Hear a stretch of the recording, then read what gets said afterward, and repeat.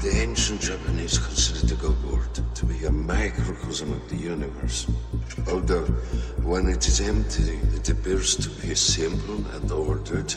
The possibilities of gameplay are endless. They say no two Go games have ever been alike, just like snowflakes.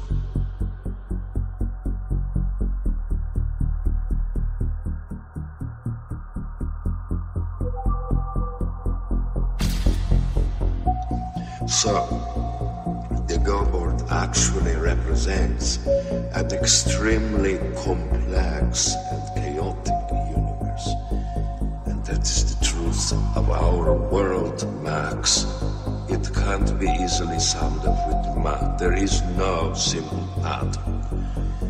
But as a Go game progresses, the possibilities become smaller and smaller. The board does take on order. Soon all the moves are predictable. And so maybe, even though we're not sophisticated enough to be aware of it, there is a pattern, an order, underlying every Go game. Maybe that pattern is like the pattern in the stock market, the Torah, this 216 number. This is insanity, Max. Or maybe it's genius. I have to get that number. Hold on, you have to slow down. You're losing it. You have to take a breath. Listen to yourself. You're connecting a computer book I had with a computer book you might have had and some religious hogwash. You want to find the number 216 in the world, you will be able to find it everywhere. 216 steps from your street corner to your front door. 216 seconds you spend riding on the elevator. When your mind becomes obsessed with anything, you will filter everything else out and find that thing everywhere. 320, 450, 22, whatever. You've chosen 216 and you will find it everywhere in nature. But Max, as soon as you discard scientific rigor, you're no longer a mathematician. You're a numerologist.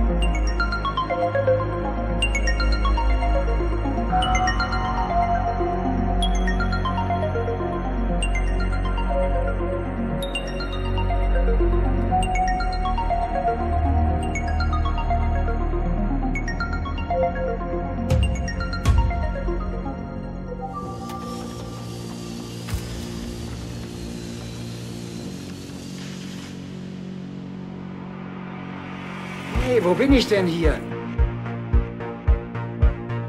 Simon Belmont? Kid Icarus? Mega Man? Euch gibt's doch gar nicht wirklich.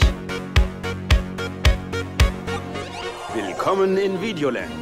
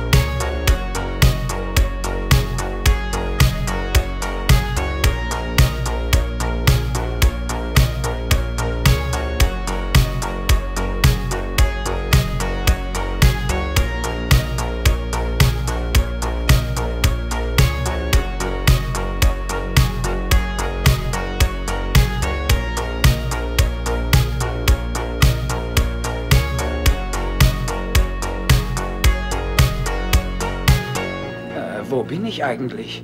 Oh, du bist in Videoland.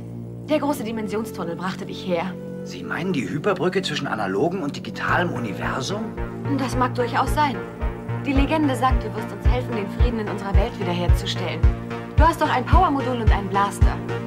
Ich soll euch helfen, den Frieden wiederherzustellen?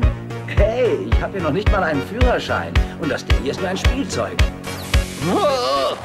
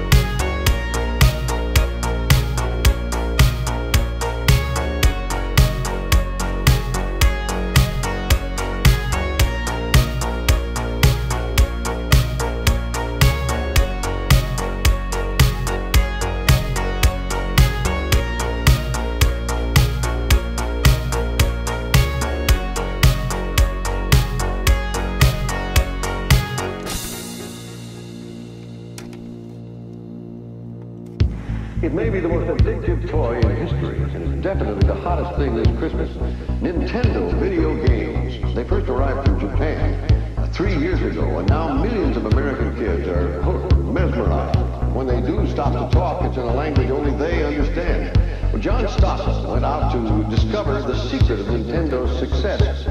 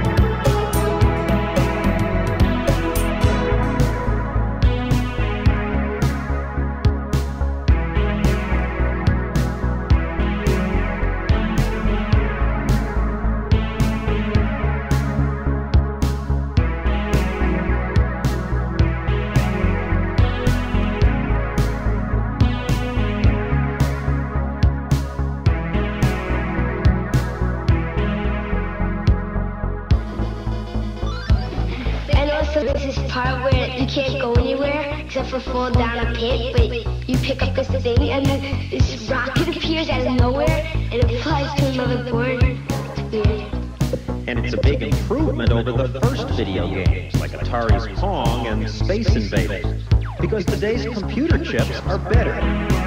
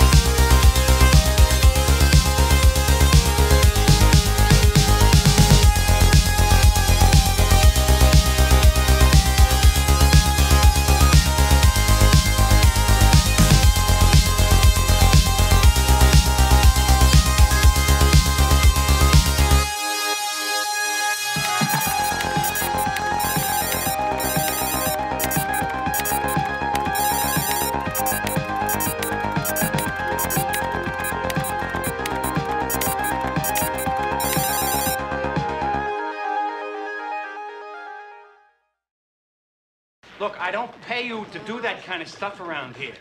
Regina, I want you to clean everything up so we can get out of here in time to watch the comic. Everything's cleaned up. Damn!